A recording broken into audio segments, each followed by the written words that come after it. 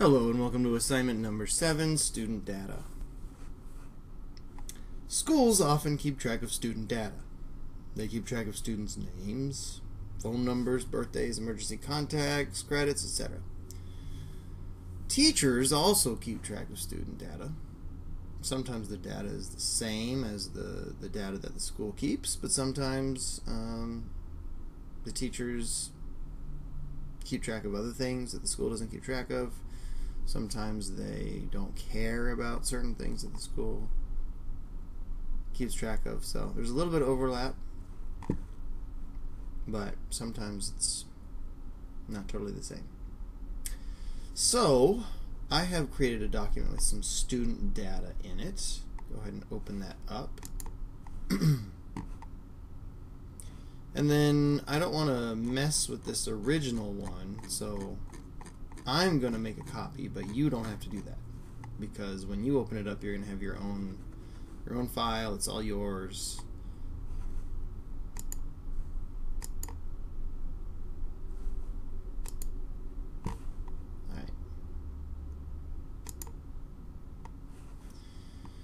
Alright, so what are we looking at here? Well, there's several columns. There's school ID, first name, last name. This is the student's schedule. So Eric Magnuson, his school ID is 63. His first period is psychology. His second period is debate. And then he has art, geography, English 10, and science 2.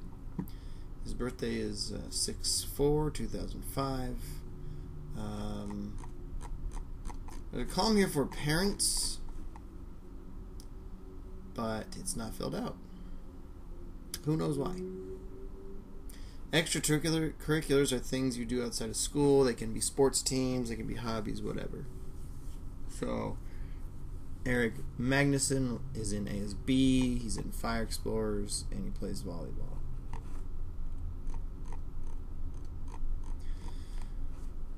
Alright, there are 100 students here. Let's go back to our assignment. Open the spreadsheet. Create a new worksheet and name it teacher data. So, we have been going up and down, left and right in our worksheets. But sometimes, even in the same file, in the same spreadsheet, we want to be able to have different tabs and have different information on different tabs. So this worksheet is called School Roster, and all of this information is on the School Roster worksheet. Our assignment says to create a new worksheet and name it Teachers Data. You can do that by clicking on this plus sign.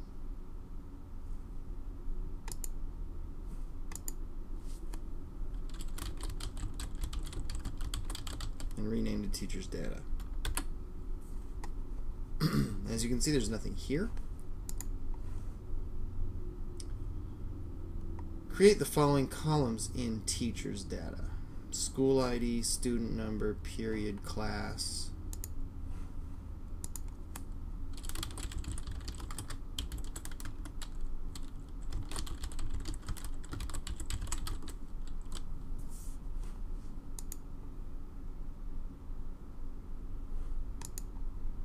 School ID.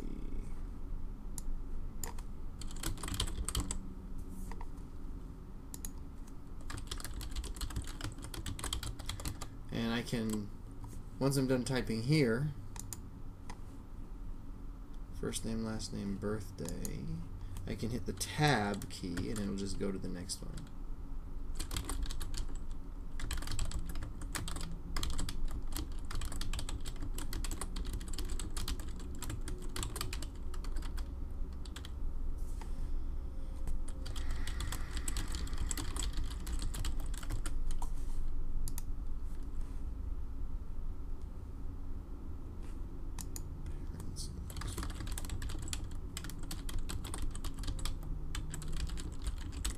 A teacher might care what sports you were playing in.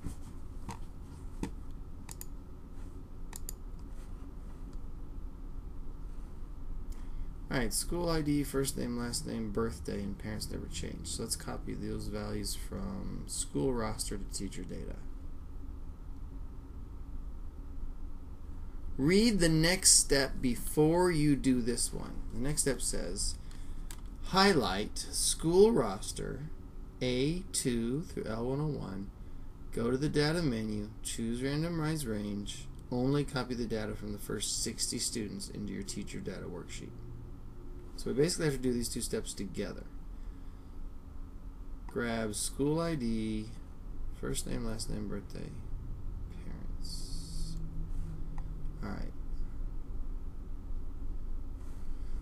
By the time you see this video, I might switch those two steps around because I think it would make more sense to randomize first.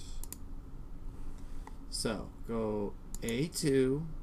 Now you could click and drag this all the way down to L101, but I'm just going to hold the shift key and click down here. And that's going to select everything from A2 to L101. And what I want to do is, I still want Eric Magnuson to be 63, and I still want AJ Cole to be number 6. In other words, everything that's on a row, I want it to stay with that row. So, Zay Jones, his birthday's on 10/26/2008. But I want to change the order of these things. I want to randomize the order of the students. So I'm going to go up to data and go down to randomize range. And it should take all of the rows that are selected and put them in a random order.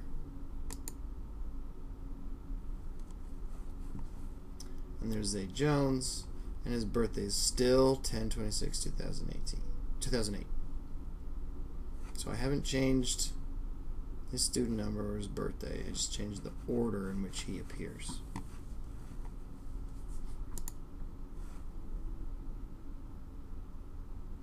Now I can copy the school ID of the first 60 people and the first name and the last name. So remember, this starts on number 2. So if I'm going to grab 60 people, I got to go down to 61. Because I didn't start on 1, I started on 2. I'll hold shift and I'm going to click. That selects that whole range. I'm going to copy. I'm going to come back here to teacher data.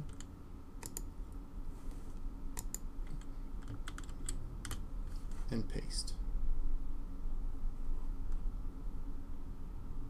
Except this column isn't first name and last name, is it? No problem. I can select all this and just move it. You gotta move my cursor until you see the hand, then you click, hold, drag, release, and that moves it. Okay, birthday, I want the birthday information. Let's go back to school roster, get those birthdays.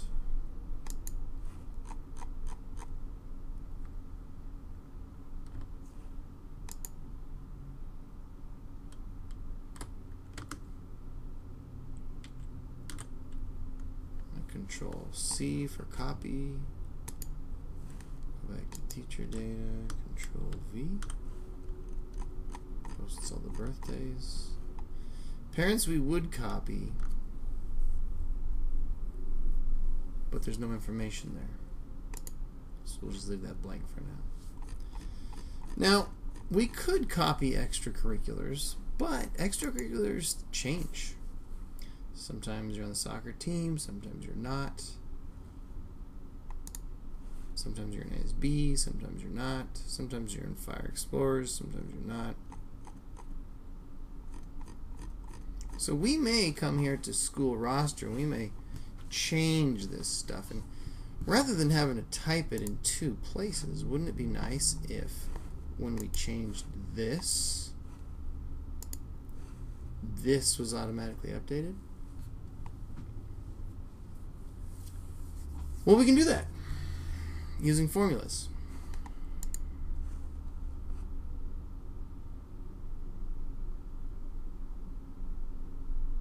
But before we do that,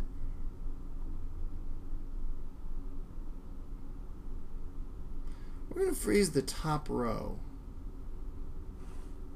of this worksheet. And the reason we're going to do that is because when we're scrolling down here, when you have a lot of numbers to keep track of, you may not remember what are these numbers? I can't remember. What are these numbers again? And so let's go ahead and click on this number 1. If you click on these numbers over here, it selects the whole row. So I'm going to click on 1. Now the whole row is selected. And I'll come up here to View, Freeze, 1 row.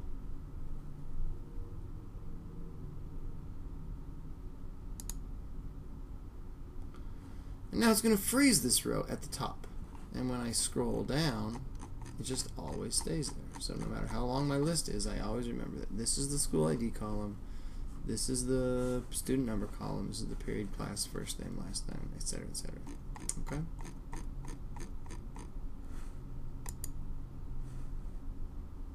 Resize columns and try word wrap. Alright. As you can see, in some places, our name is getting cut off.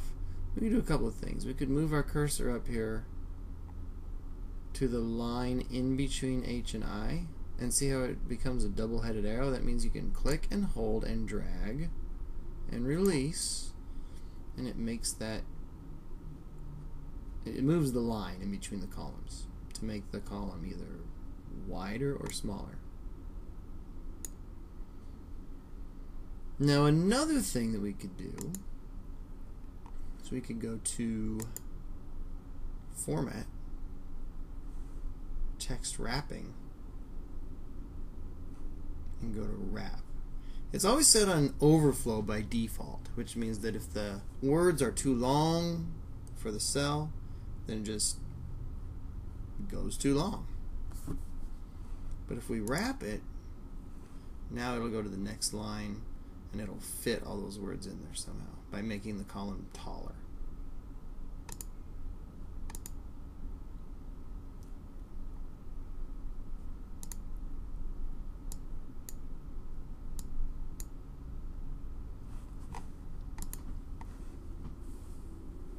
Alright, now we're ready to populate the teacher's extracurriculars column from school's extracurriculars.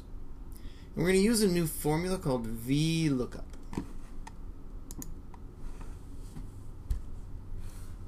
So what I want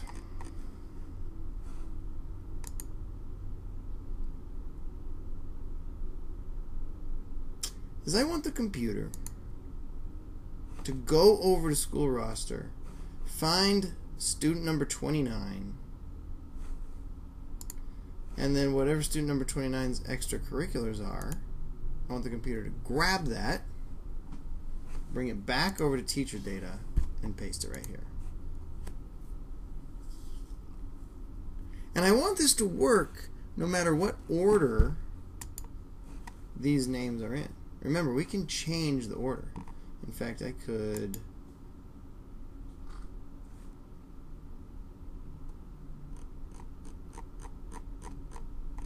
select all of these. I could, instead of randomizing them, I could sort this range by column A, which means by sorting it by the school ID. It might be helpful for me to have all the students, organized by school ID. Student with school ID number 1 first, student with school ID number 2 second, etc. So how do I get this formula to look in this range, find student 29, and return whatever his extracurriculars are? Well, I'm going to use a formula called vlookup.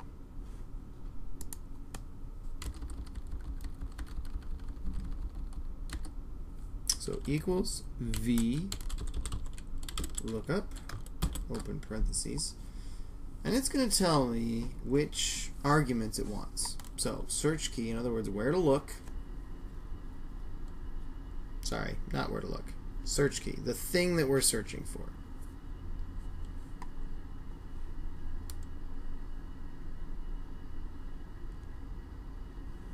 Now we could hard code 29, but then we would have to type that for each student number. So instead of doing that, let's just say use whatever number is in column A. We're in row 1, so it's going to be A1. Whatever values in A1. Tell it where to look for that. And we want to look for that in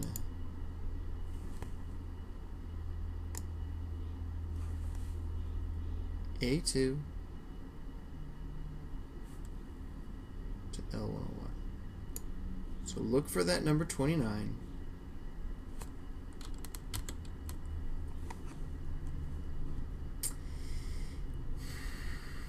The index. Alright. What this is basically saying is when you find number 29,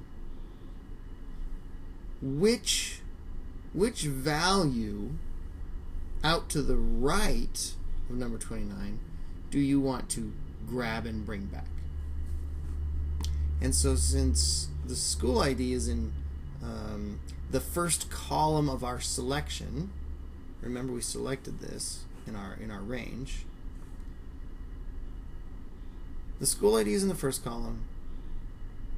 The names are in the second and third column. All these classes are in the 4th, 5th, 6th, 7th, 8th, 9th column. The birthdays over here. The parents are over here. So which column is this in the selection? That's 1, 2, 3, 4, 5, 6, 7, 8, 9, 10, 11, 12. And so I want the 12th column returned.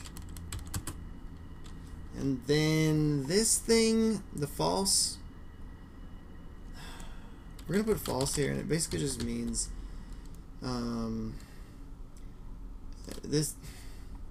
if this was true, then when it looked for this thing over here, okay, it might look for it. What if it doesn't find it?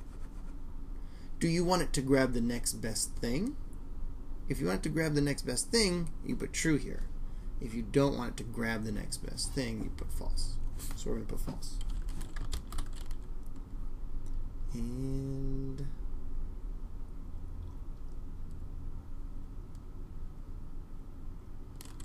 I would say enter. And of course it doesn't work. What do we got here? Oh, I put A1, but guess what? A1 isn't, you're not going to find this in the list of students. So it needs to be A2.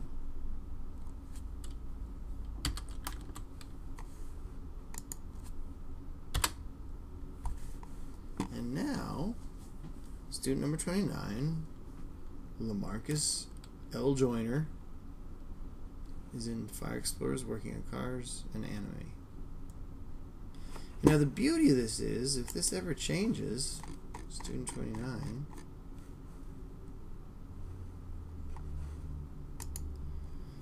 if this ever changes to, I don't know, Legos, and pizza eating,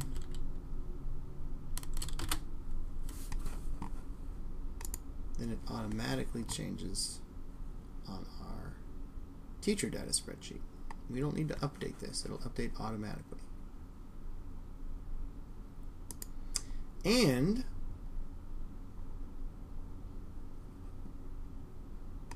now we should be able to just either copy and paste this in every cell or use autofill. But there is a bit of an issue with this.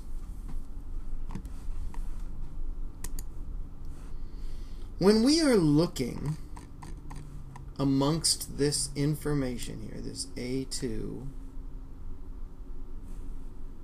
to L101, aren't we always looking in the same A2 to L101? This is where all the student information is. We don't want to look down here in the empty space.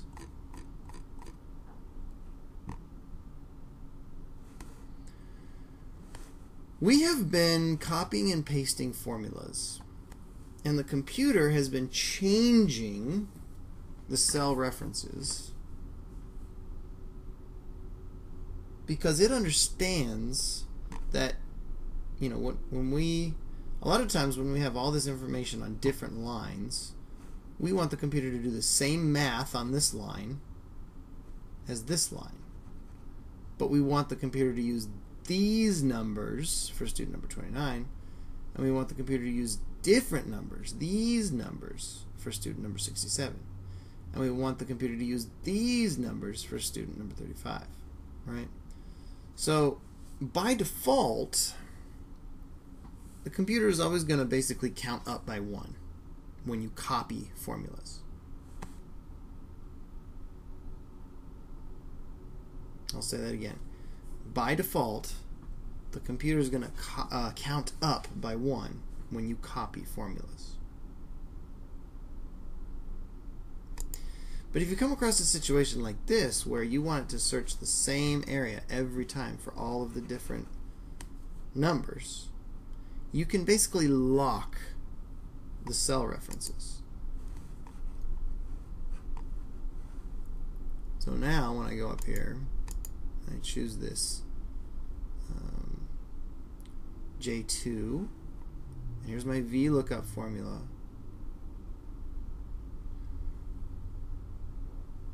And the thing that I want to look for, the student number, that's going to change depending on which student I'm looking for. So that's going to count it by 1. I don't want to lock that. But I do want to lock this over here. And so all I got to do to lock it is put a $sign out in front of it. And the $sign locks the column A, but right now it doesn't lock the row. And so if you want to lock the row and the column, then you need to put a $sign in front of both of them. You want to do that with L101 as well. Now it's always going to use A2 through L101. And it doesn't matter what we copy and paste, where we put it, it will always be locked at A2 through L101.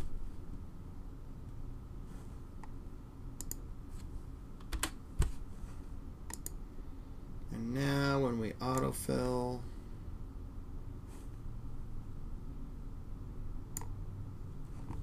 we get all of those extracurriculars, and they're always updated, and we didn't have to type all that stuff, and the computer did it for us, which is cool.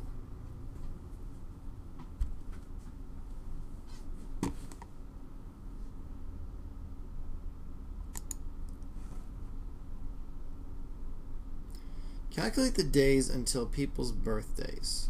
Okay. This turned out to be a lot harder than I thought it was going to be.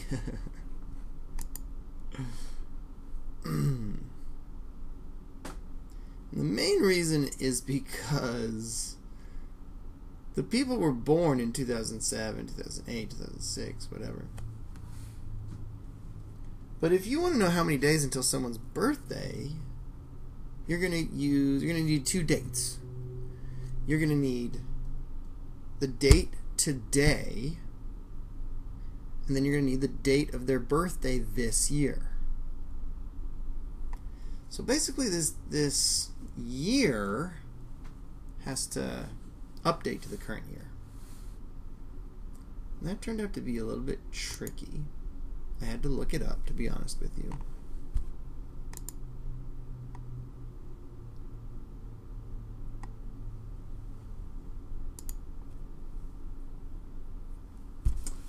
It's kind of long. But what it basically started out with was, okay, days until birthday. Let's just start with, how do we get today's date? Well, all you should have to do is type in equals today, open parentheses, close parentheses. And if you hit enter, then you get today's date. Today is February 18th, 2020, so that's correct. So this is how you get today's date.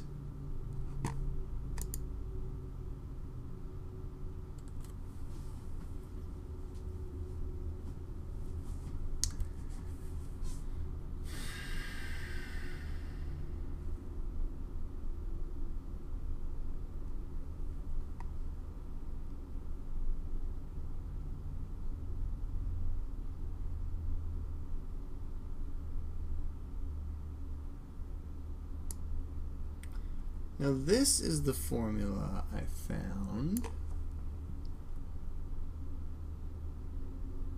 I needed to figure out how to break up the day, the month, and the year.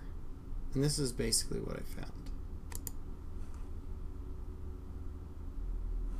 And you would never know this unless someone taught it to you, or unless you went and found it on the internet. But there's a formula called text, or a function called text. And it will make some text for you. What is that text going to be? Well, you can take a cell and you can format the information in that cell and turn it into text.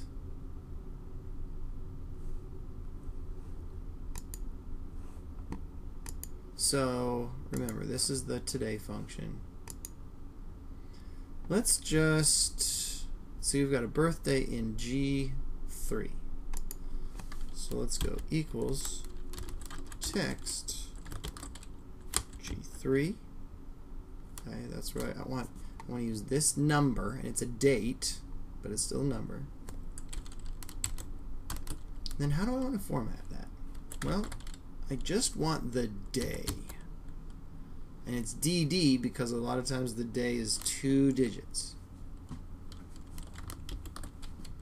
And then I close parentheses and hit enter. And there you go. That's how you just get the day from G3. Okay. And then how do I get the month? I just tell it where I want to get the date from. And do I want the day? No. If I want the month, I put MM, because sometimes the month has 2 digits. That's how you get the month. Now how do I get this year? Well, now the number's not coming from G5. How do I get this year? Well, can't I just use the text function?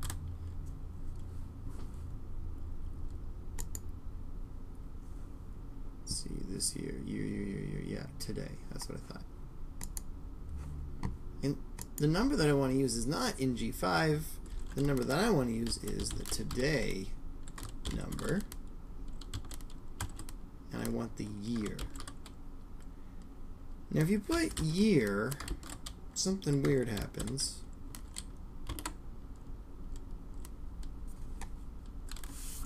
'20 shows up. But is this 2020? Or is it 1920? You are a human, so you're smart, and you know that it's 2020. Computers are not that smart. There's a good chance the computer will be confused and think that this is 1920 or 1820 or 1720. So we just come up here and we say, I don't want a 2-digit year, I want a 4-digit year. And now it shows us that it's 2020. Alright? So can we combine all of these things to tell us how many days are until someone's birthday? Well,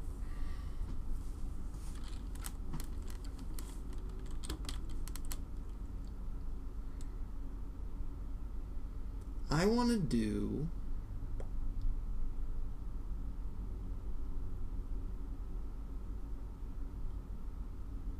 a date, somebody's birthday, Okay, so assuming that their birthday is in the future, I want to take the number that is their birthday and subtract the number that is today.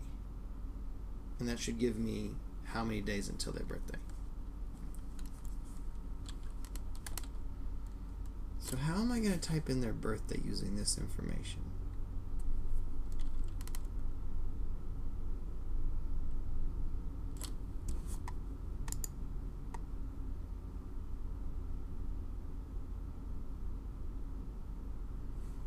Well, I'm going to feed those numbers in. Okay, I'm going to feed these numbers in. But I'm going to give the computer a heads up that these numbers that I'm about to enter are year, month, date. And there's a function that does that, and it's the date function. So I'm going to put 3 numbers in there. I'm going to separate them by commas, because that's how the computer knows that this is where the year ends and the month begins. And let's just go ahead and grab the year. Okay, that's, oops. Don't do that. What is the year? Well, that's today's date.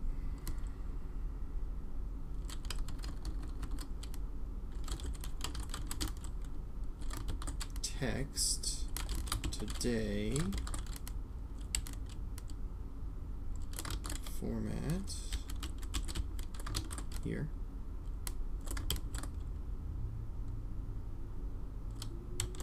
Okay, so when the computer solves this, it's going to be the year of today, and then the month is going to be same texty thing. You can edit it here or you can edit it up here. I kind of like editing it up here better. Now I don't want the year of today because this date function wants a month. So what I want is the month of this person's birthday. So that's G6.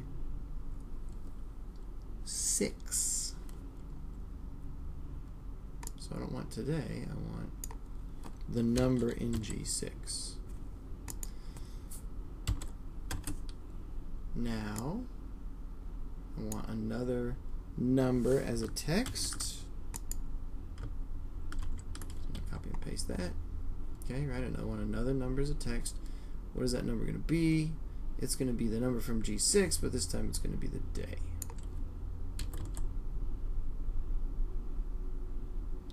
Now, when your formulas get real long like this, you need to pay attention to make sure that you have open parentheses, closed parentheses for everything. Open parentheses, closed parentheses, open parentheses, closed parentheses, open parentheses, closed parentheses, open parentheses, but there's no closed parentheses. So we need to add another one. Now every open parentheses has a closed parenthesis. So now when we hit enter, okay, all these numbers should make a date.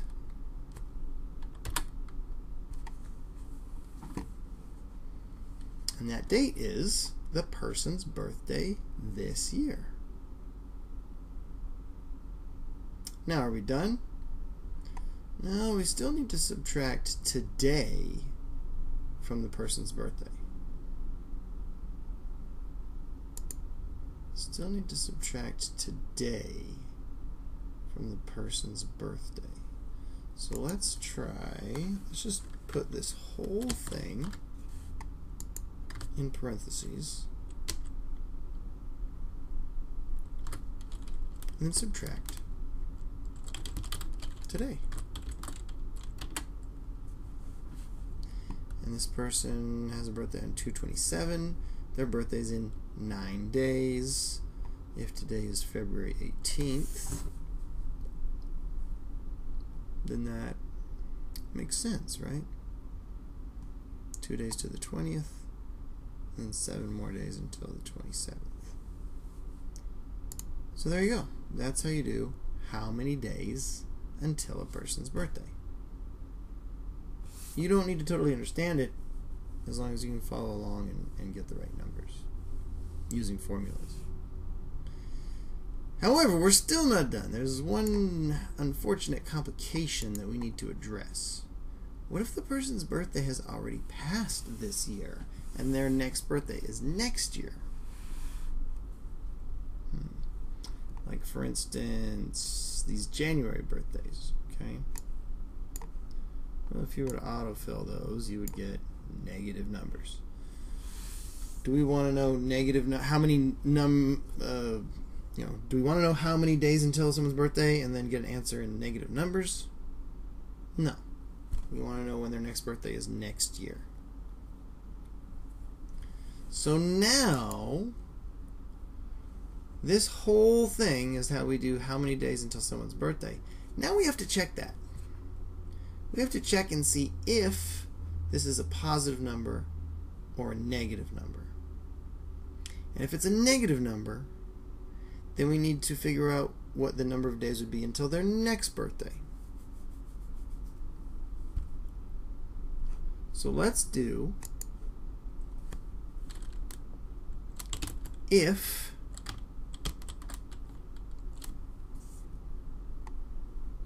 this number is positive, in other words, if it's greater than 0,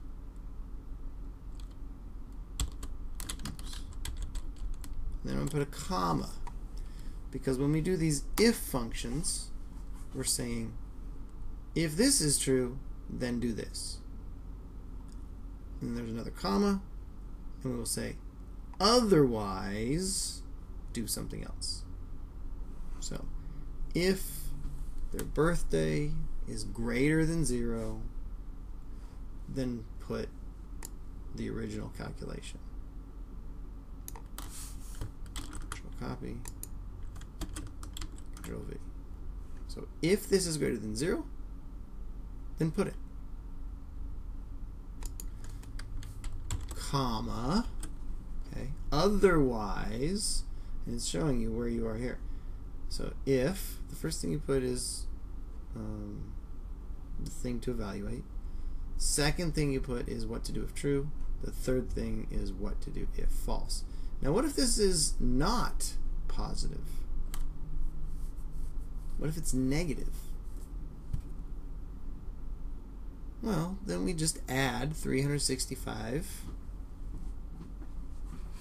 because the person's next birthday is going to be 365 days from their last birthday, right? I know, leap year, but we're trying to keep it simple. As simple as possible anyways. So, if this is not greater than 0, then take this thing and just add 365 to it. So copy, paste, plus 365. And now we got to check and make sure that we got all of our parentheses, and I think we're missing one there. There's usually a parentheses at the very end of these formulas. And enter. And now, instead of negative numbers, we should get positive numbers, less than 365. If we get more than 365, then we did something wrong, right? Because the person's next birthday can't be more than 365 days away. And it looks like we are good to go. Just autofill those down. Give them a quick check. Looks good. Now the last thing we want to do